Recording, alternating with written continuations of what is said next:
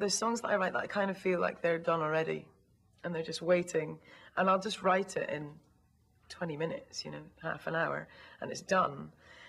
And I've never been analytical. I've never sat and gone, oh, what does that mean? Or, you know, and I'm more focused than I used to be when I was young. When I was writing when I was a teenager, it was very automatic writing, and I would just write and not question at all what I was actually trying to say. And so I'm much more aware now that I want to be more concise, and I want to, you know, the lyrics that I write, I want to be important. So there isn't anything throwaway. But at the same time, I still allow it to just flow, and it really does just, it's a bit of a lightning bolt, and it'll just go, and I'll just get a pen and it'll come very quickly.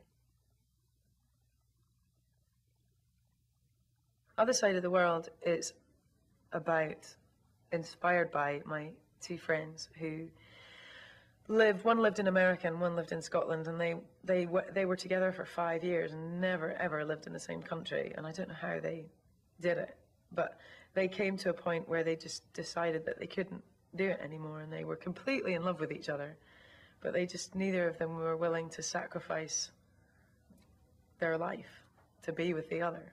And everyone else is going, what are you doing? You should be together. And they're like, well, I know we should be, but neither of us feel brave enough to totally have faith in that. And they decided that they'd split up while they were staying with me. Cheers. But I wrote a song.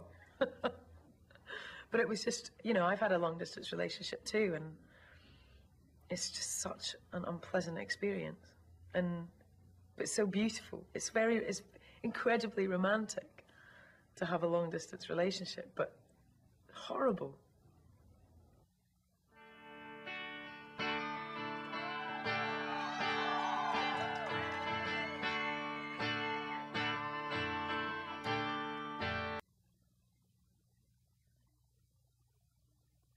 I mean, I'm really fascinated by the idea of simplicity with music.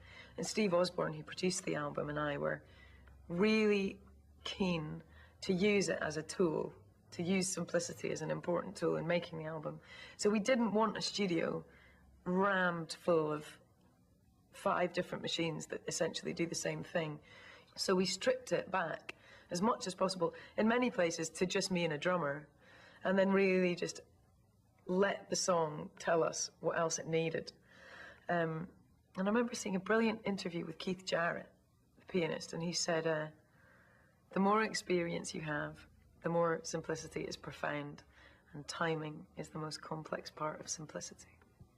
I really related to him saying that, just the fact that you kind of have to earn simplicity, you have to learn simplicity, you have to learn which bits are important, because there's no point in just stripping it back and not playing very much.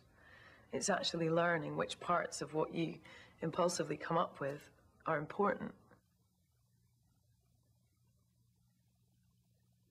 I initially sat down with Steve and said, listen, we've got a problem.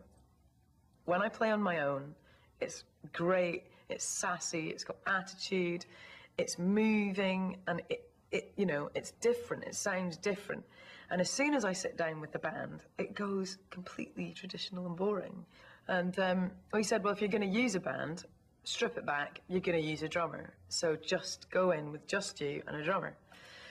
So I went in with a drummer, and he ended up putting me on a semi-acoustic guitar, which is kind of it's almost electric, plugged me into an amp, whacked up the volume, and we just played Miniature Disasters. And we thought maybe, you know, we'd work out that song during the day, and it was like, bang.